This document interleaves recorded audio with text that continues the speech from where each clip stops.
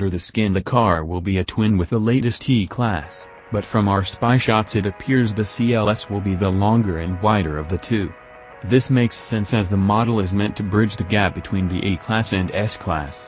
Our shots also show that the CLS will feature an almost identical dashboard design to the E-Class.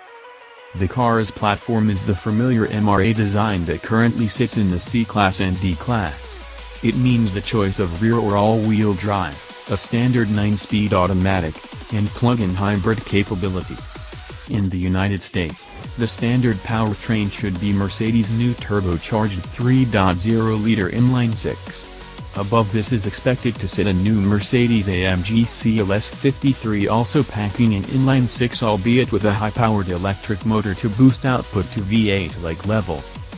There won't be a direct replacement for AMG's existing CLS 63, as the Affolterbach tuner is planning its own fastback sedan previewed by the GT concept unveiled at the 2017 Geneva Auto Show.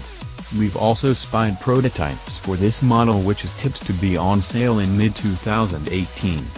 Although prototypes for AMG sedan resemble the CLS, they have a lower and wider stance along with unique designs for the lights and grille. Look for the redesigned CLS to also arrive in showrooms during 2018. A reveal has been confirmed for this month.